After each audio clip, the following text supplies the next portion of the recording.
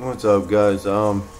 This is a scene out of the the Cable Guy, and it goes to show you right here in plain sight. This is when they're laying on the dish, and like a satellite dish, you know, pointing to outer space, where the four corner, you know, like the dish of the spoon beneath our feet is actually projected up in the sky with this television and stuff. And this is from the Cable Guy, folks, and this is and it's pointed right at no fucking coincidence, folks, and that is pointing at the Aurora Boreas, and that means infinity of wholeness. It's the ring.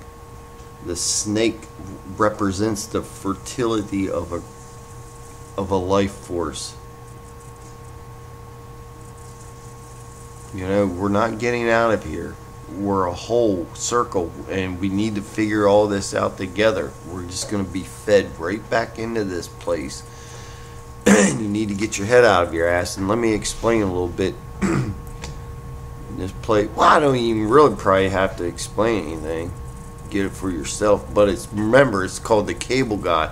Wires connected, folks. You've always been connected to a machine. It doesn't matter what time you think you came from. Like, think back, oh, in the 50s this technology wasn't around. No, it's because you were fucking asleep. You're waking the fuck up, but they're only giving you that little bit of knowledge at a time. But there's more advanced people out there that put their intent into the Ethernet. YouTube, blood thick. Look up blood over intent, and I'm telling you, it's your currency out of here. Can't you see it? This is all your blood. I'm telling you, folks, we're getting out of here. Nobody's gonna stop us. We're a whole blood thick, trapped on a disc. We need to get to the dish. Look, the North Pole, folks. I was trapped, and look, they're in this fucking spinning bullshit, and we need to get to the North Pole. And Satan's leading us. Blood up or shut the fuck up. This is where we're going, folks. The Holy Grail. I never met my father, but the old TV was always there. The old TV was always there, folks. You were plugged in. And I'm telling you, it's the monster in your fucking room. Throw it the fuck out. It's not doing you any good.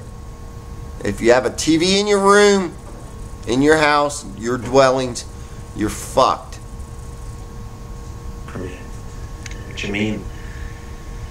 My dad was there, but he might as well have been away. That's tough. You must have a lot of abandonment issues.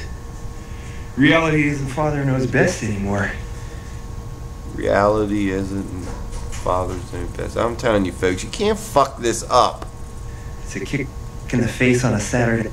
You're either, when you wake up, this is how you deal with it. Night with a steel-toe grip Kodiak work boot.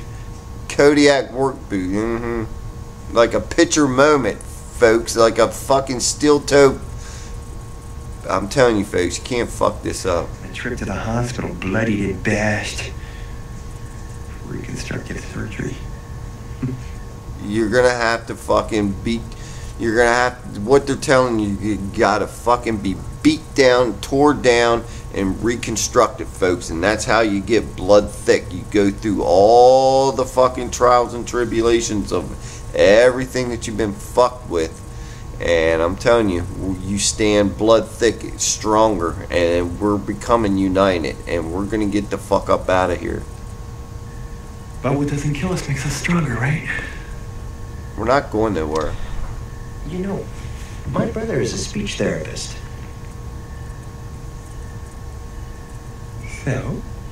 So?